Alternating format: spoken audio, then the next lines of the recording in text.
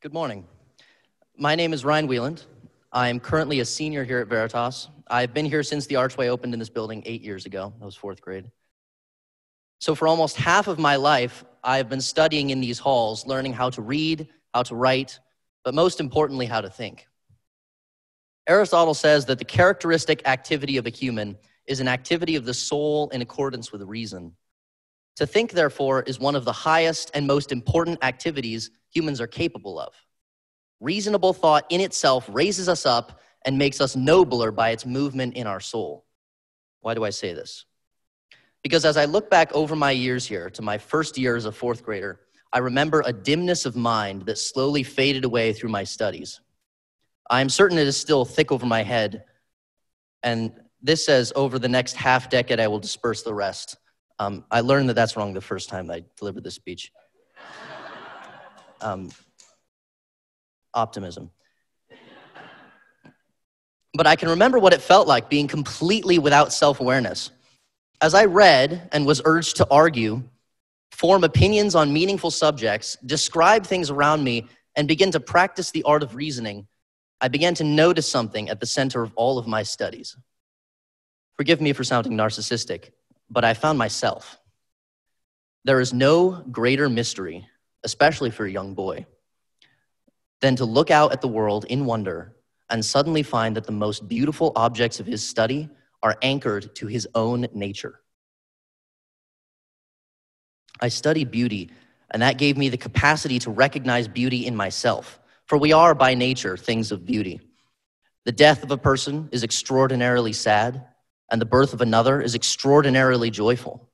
What I've been allowed to discover through all of my studies is the joy of life. Of course, I've learned smaller things along the way. I know a good deal of physics. I can describe mathematically fairly complicated physical scenarios. I can manipulate geometrical figures. I can describe mathematical identities such as complex polynomials, limits, derivatives, and integrals. I can read classical Latin. I can speak Attic Greek a little bit.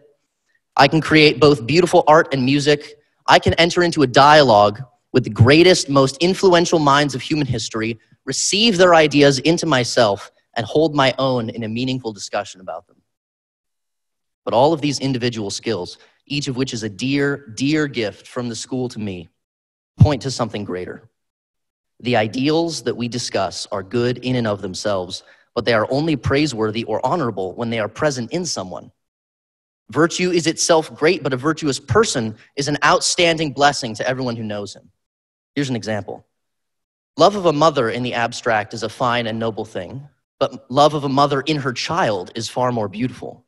And it is one thing to say, someone sacrificed everything for his friends, and quite another to say, here is that man. The ideas we talk about so commonly are fulfilled by their presence in the soul of man. I do not claim to contain every noble virtue, but I have begun to see them creeping both into me and into my friends. And this is my point when I say that I have found myself. It is this very capacity to be able to turn in on myself and examine my own self that I find absolutely extraordinary. As a very little boy, I loved stories of valor, of chivalry, of faith, friendship, and fearlessness. I discovered that these are characteristic of men, of humans. And I count the day blessed when, for the first time, after days of frolicking in literature, I came home to my soul and found it a foreign land, for I myself am human. It sounds strange, but the idea had never concretely occurred to me. In any case, I feel that the realization of my humanity, knowing both my virtues and my vices, has prepared me for whatever adventures I may come across. I have spoken thus far about myself, but you have inspired this awareness. Through the goodness and love of my teachers, I have entered the search for truth, goodness, and beauty that is life. I cannot express my gratitude enough, and all of your students who are aware of the daily gift you give them will say the same.